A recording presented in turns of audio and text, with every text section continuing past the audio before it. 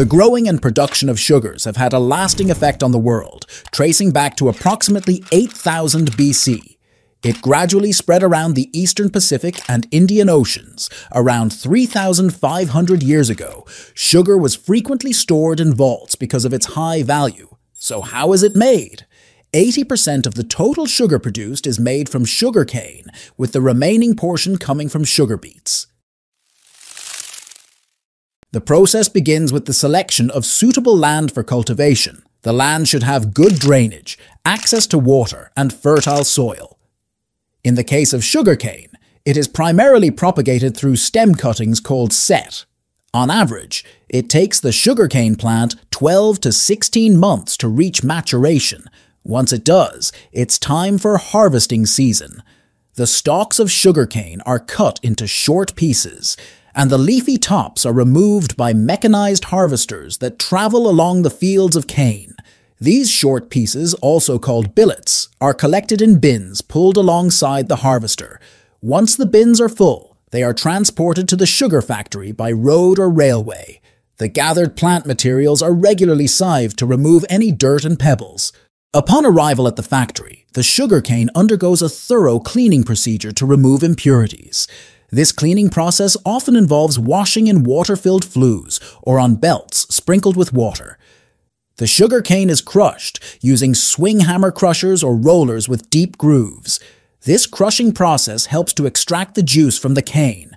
The dried pulp left behind after the juice has been extracted is not wasted and instead can be burnt as fuel. The crushed sugarcane is then sprinkled with hot water to prepare it for extraction. The hot water bath expands the plant cells, making extraction easier. The extraction of juice from the crushed sugarcane involves milling. The crushed cane passes through a series of 5 or more mills, where large cylinders compress the cane fibers, extracting as much juice as possible. The juice obtained is dark green and acidic in texture. After milling, the juice is collected and transported to vessels at the factory. Samples of the juice undergo testing in the sugar mill's laboratory, where impurities are removed using a thickener, and the juice is filtered to make it clear and clean. This is done for a variety of purposes. It not only ensures consistent quality, but helps optimize processing, determines sugar yield, sets fair prices, meets regulations, and aids in scientific research and development. The concentration of sugar in the juice is measured using a parameter machine. The clarified juice then flows through a 10-meter-high tower, where sulfur dioxide vapors rise through it in a process known as sulfurtation, bleaching the juice. Lime solution is added to regulate the juice's pH level, and the mixture is agitated for about 6 hours in a process called alkylation.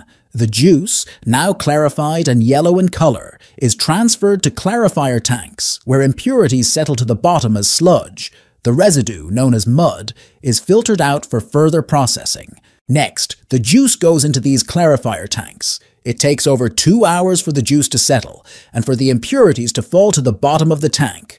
A sample taken from the tank shows how the sludge collects at the bottom, while the clarified juice collects at the top. There's still quite a way to go before it's transformed into the stuff that goes into your tea. Workers filter the residue, known as mud, from the clarifier tanks to extract any remaining sugar. The clarified juice is boiled in vacuum evaporators until it reaches a sugar content of 50% to 65%. Paddle skimmers are used to remove sediment, creating a thick sugar syrup. The syrup is then evaporated in a vacuum pan until it's loaded with sugar crystals, a process known as crystallization. The syrup with sugar crystals, called massicrete, is then subjected to centrifugation. In this process, the massicrete is spun at high speed in a centrifuge, separating the sugar crystals from the molasses. The sugar crystals are washed with water to remove any remaining syrup.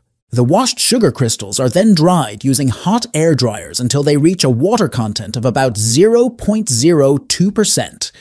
The standard for table sugar, the dry sugar crystals are then poured out of the dryer and into a bag that can store 1,000 kilos. A hoist then carries the bags to a packing facility.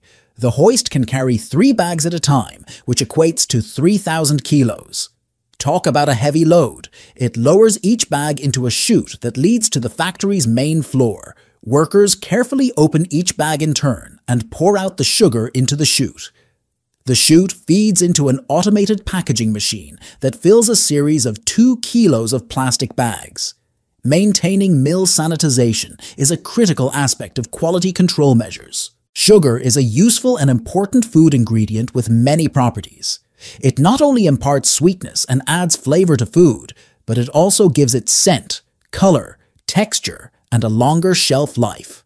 If you would want to know how car body parts are manufactured, click on the video on the screen.